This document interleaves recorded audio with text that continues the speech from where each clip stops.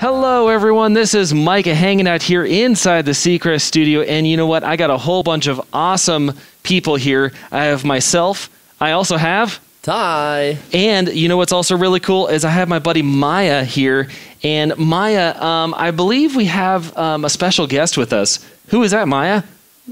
Eric Nenninger. Eric, how's it going, Eric? Hey, good. How are you guys doing? Doing great. Awesome. Mm-hmm. Well, welcome to Maya's latest news, Eric, and I'll just hand it over to Maya and let her take it away. Okay, so my first question for you is who or what inspired you to start acting? You know what, Maya? I knew you were going to ask me this question because I was watching your YouTube channel this morning. And before I answer, I have to say you've talked to everyone, which I was blown away by. It's so incredible. You talked to Patrick Stewart. You talked to a real-life knight, Maya, a sir. I feel humbled to just be in the same Zoom link as Patrick Stewart was. I grew up in a family that was jokesters, practical jokesters. We had like fake water bugs and, you know, practical jokes on April the 1st, on April Fool's Day. My mom would put Vaseline on doorknobs, so when you go to grab them, they would slip off. She would, you know, put salt in your water. So everybody was always joking around with everybody, and that got me interested in comedy, you know, and mainly in television shows. And so I would watch TV shows all the time. I watched every sitcom there was growing up. You know, TGIF and Cheers and, you know, Will and Grace when I was a little bit older, in The Office and everything. And I always wanted to act out the stuff that I was seeing. I would come out of a movie and I would be saying the lines and I would be pretending to be the person on the screen or on the TV, whether it was, you know, Tom Hanks or the guys on the sitcoms at home. And that just led me to start doing plays as young as elementary school. I was doing plays when I was in 3rd grade and 4th grade and 5th grade, and then all in junior high and all in high school. And then I finally went and, you know, decided to make a career out of it. But people that inspired me were my family, pretty much, just like constantly trying to make each other laugh. That was my favorite thing to do. Oh, cool. So you were in the movie Jeepers Creepers 2. What draws you to the horror genre? I don't like horror at all. I don't watch horror movies. They creep me out. I don't like blood. I don't like monsters, but I like acting. So when I was auditioning for that and I got it, you know, I was really excited. I mean, it's so amazing to be in a movie, you know, in a big movie like that with special effects. But other than Jeepers Creepers 2, I don't really watch horror movies at all, if you can believe it. But that was incredible. I was young. It was a big movie with a big scary monster. There were times that we were shooting some of the scenes late at night, you know, 2, 3 a.m. in the morning, pretty much in the middle of nowhere. And it wasn't that hard to pretend like you were scared because you're in a bus that's broken down. You're in a field at 3 a.m. and then this guy comes along with the most incredible Halloween costume you've ever seen. And it's very easy to get scared when the creeper was there in the back. So, but other than that, I don't want to watch horror movies. Yeah, I don't like horror movies either. Like, I love thrillers, but horror movies, I will not sleep. So I think I'm like you. I like thrillers. I like, you know, crime solving, or you don't know what's going to come next kind of thing. But if it's the blood and the guts, I'll leave that to somebody else to watch. Yeah. So you played Scott in One Day at a Time, and I love that show. I rewatch it all the time. Thank you. What was your favorite part about working on this amazing show? The people. You know, I was actually friends with some of them before I started, so that was really exciting. Todd Grinnell, who plays Schneider, who I know you talked to as well, and actually his wife, India DeBeaufort, who was Schneider's girlfriend in seasons 3 and 4 also. And then I knew some of the creators. And so that was really great to then get to do something with your friends that was also, you know, an amazing job and such a great show, so professional, so funny, so warm. So it was like this cool combination of hanging out, but also doing something that everyone was going to see. And then you get to meet Rita Moreno and Norman Lear. who are just these icons. It was kind of surreal that I was doing jokes for Norman Lear, who was laughing at them, which I still don't believe that he was laughing. I think there's no way I was making Norman Lear laugh, but it's so much fun. It's so much fun to rehearse that all week long. And it's a little bit like being back in a theater because you're doing it live. And then it's hilarious jokes that are also warm.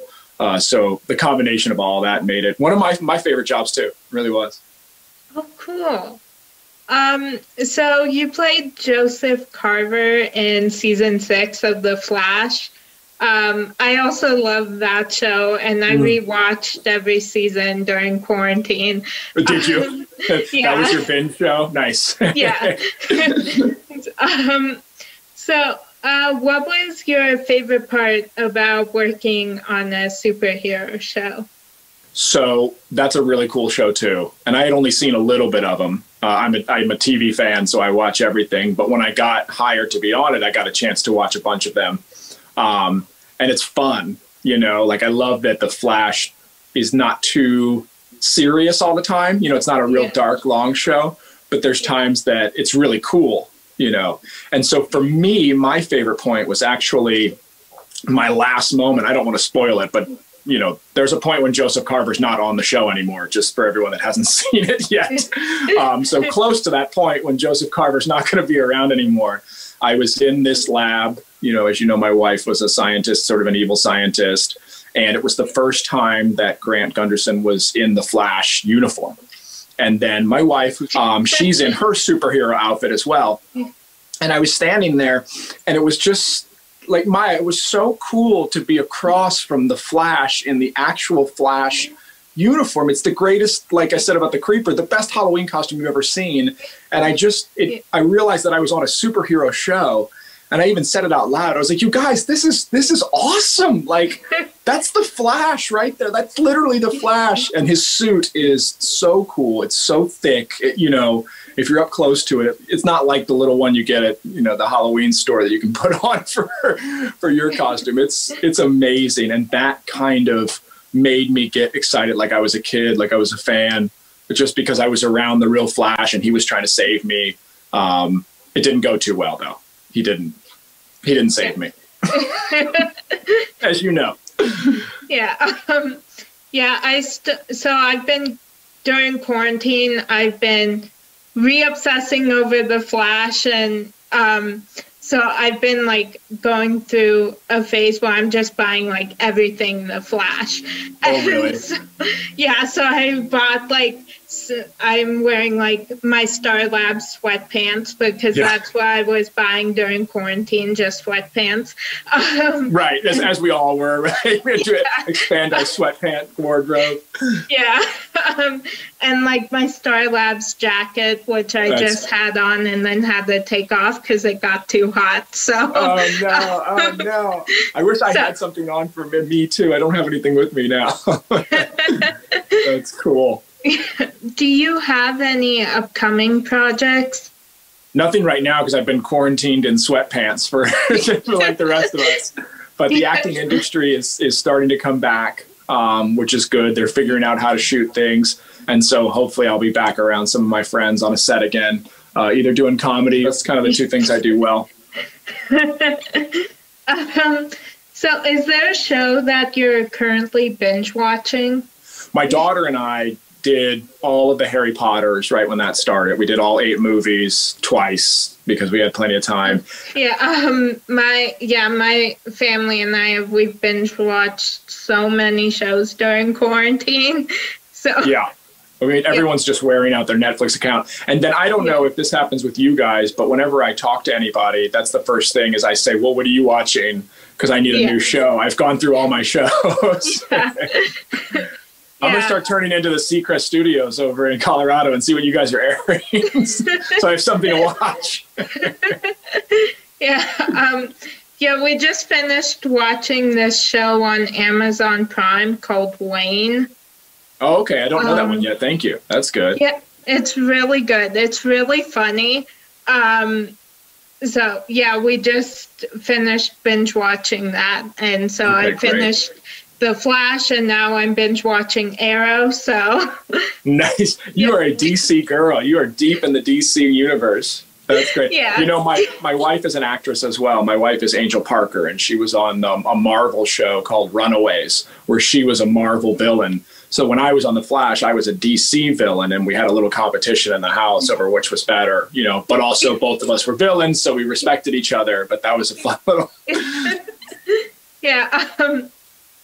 Yeah, I was obsessed with the show Lab Rats, which I know Angel Parker was on. So you know Angel, yeah. Tasha Yeah. Davenport, right? Yeah. Oh, very cool. Yeah. So, yeah, my sister and I also always argue about which one's better, Marvel or DC. Yeah, that's the old argument. Yeah, we never actually come up with, like, we're always just like, okay, both are good. Yeah, So- it's an endless argument. There's no end to that argument. Yeah. So is there a certain line from a book or a movie that has always stuck with you or inspires you? I'm a big Shakespeare fan. I like, when I was younger, I would do a lot of Shakespeare plays, and I would study a lot of Shakespeare. And so there's a line from a play called Henry V. This is kind of nerdy that I'm going to quote a Shakespeare play. I just want to preface this by saying I'm really a dork that I'm going to say a Shakespeare line here. But the king is about to go off to war, and he's trying to get everybody inspired to go to war because it's Henry V, so they're going to fight France. And he says, and I'll paraphrase it a little bit, he says, all of the gentlemen that are at home in England right now sleeping will not be able to brag about how great they are around any one of us who are here fighting the war, because we're the ones that are fighting it, and they're the ones that are sleeping. So and gentlemen in England now abed shall think themselves accursed they were not here, and hold their worth cheap, whilst any speaks who fought with us on St. Crispin's Day. So all the rich guys at home sleeping won't be able to brag around all the real men that are out here fighting. And that always inspired me to go out and actually do things rather than talking about them or wishing to do them. That always gets me up, you know, in the morning, and to go out and try to be an actor or to tackle any adventure there is knowing that I'll be able to say at least I was in the fight. So, Again, very dorky to be talking about Shakespeare. But you asked. Yeah, I have to admit I was kind of lost when you were saying that. So that's how good my Shakespeare is, that you had no idea what I was saying. Yeah. Dude, so was everybody watching too. Everyone's like, "I'm sorry, what? Go back to the Flash, dude. Go back to the Flash." Funny. Yeah. Yeah, I've had to read a couple, like Romeo and Juliet and Hamlet for school, and I had to read Hamlet last year, and I was so lost. I was like, I have no idea what's going on. Oh, it's the worst. I studied it professionally, and I get lost. There's a book called Shakespeare for Dummies that just like tells you very simply everything that goes on in a play. And before I ever read one or see one, I always read the Shakespeare for Dummies because it lays it out really clearly. So even the professionals are reading. You know, I bet Patrick Stewart was pretty good at Shakespeare. I bet when he talked about Shakespeare, you understood what he was saying. But other than that. So, what's the most useless piece of trivia that you know? Oh my gosh, I know so much useless trivia all the time because I'm one of those guys that like watches Jeopardy just to know the answers. I'm trying to think, but to me, I always think it's very useful. I try to tell my kids all that kind of stuff like that. My daughter's always giving me useless trivia about animals and things. What is the bug where the female bug eats the male bug? It's the grasshopper, right? Or the praying mantis. She always tells me that. She's like, you know, praying mantises, when the females always eat the males. And I'm like, thank you very much for that, Naomi. That's my daughter's name. I'm glad that you just told me that piece of trivia right there. So that's the first one that pops to my mind, is that those female ones. Yeah, Yeah, I know a lot of trivia, a lot of like facts about shows that nothing ever comes up. So usually I'm just saying it and it doesn't relate to anything we were talking about. So nice. Later on today, something's going to pop in my head today and I'm going to go, that's useless trivia right there that I could have said. So what terrible movie do you secretly love? Oh my gosh.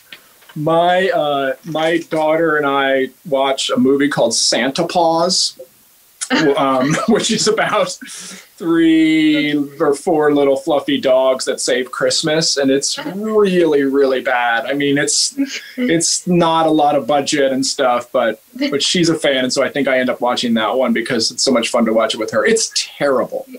But if you ever check it out, I think there's a sequel too. I think there's Santa Paws 2 as well, which I haven't seen. Yeah, I love my whole family. We love this movie called Ishtar. Mm-hmm. That is that is one of our favorite movies ever. And we've watched it like 100 times, and oh my gosh. Watched it for our birthday last month. Wait, what? Yes, last month. I forgot. That's what you decided to do for your birthday? That was what you wanted to do for your birthday, was watch Ishtar? Yeah. We watched that and then City Slickers with Billy Crystal. So that's a good one. That's a good one. Yeah. So what song would be on the soundtrack to your life? Something jazz, maybe I was going to say a jazz music, but maybe Led Zeppelin, which is like pretty good blues rock stuff. So any one of theirs maybe would kind of keep me moving. I guess I sort of like to be motivated by music and quotes and things. But yeah, you could pick any Led Zeppelin song and that could go on the soundtrack of my life. That's pretty good. What about you? Oh, cool. Do you have one? I don't know. There's a lot. Right now I've been listening to the Julie and the Phantoms soundtrack, which is a Netflix show. That's another one that we binged watched when it came out. It's so good. So I've been listening to that soundtrack a lot, and I'm really I love the song "Wake Up" because there's this one line that is like very personal to me. She says, wake up if it's all you do. And like, I just kind of interpret that in like a way that is just like very personal to me. So I think right now that would probably be. That's a great one. Yeah. Same kind of idea. It's like, keep yourself moving, keep yourself getting going, Yeah. That's cool. I like it. I'm gonna have to check that one out. Yeah, it's really good. Yeah. So my last question for you is, who do you consider to be a real life superhero and why? That's a good question, right? That's what people always say when they're trying to think of answers. They say, that's a good question. A real life superhero and why? I mean, I think that right now, especially with everything, people being locked down in quarantine, I feel like the moms are like the superheroes right now a little bit, which sounds, I don't know. There's something about like the moms that are raising the kids right now and are still working at home and are still putting stuff together, and trying to get it all together. Sometimes that I look at them and I think like, that's incredible. Not that dads aren't amazing too, we are, but everybody, parents, I guess in general, the ones that are at home right now that are doing the homeschooling, that are keeping the kids, as sane as possible. They're figuring out how to pay for everything, with times being so hard as they are right now, are everyday superheroes. And I think it's really hard to do that day after day after day after day.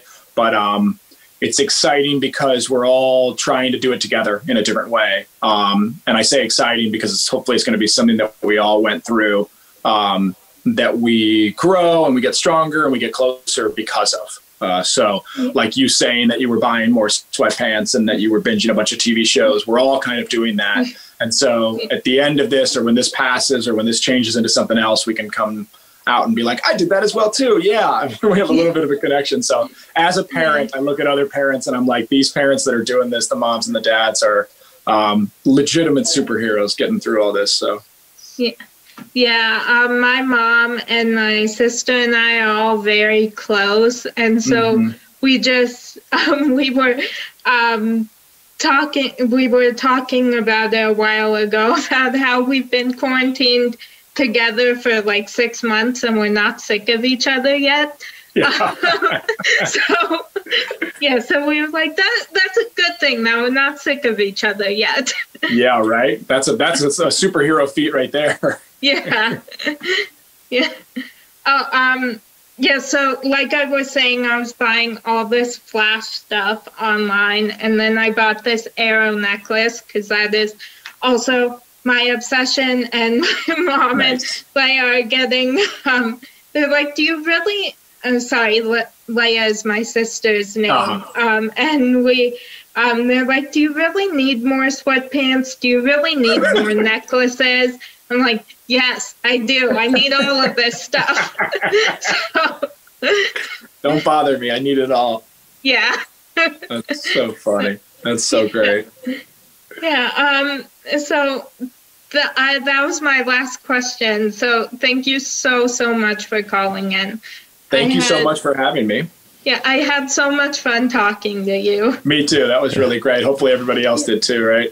Yeah, it was great. Thank you very much, Eric. Really appreciate it. I enjoyed the show. Thank you all so much. Thank you. Yeah. Thank you. Take care, everyone. Take care, Maya. Bye, Eric. Nice meeting you all. You too. Bye. See ya.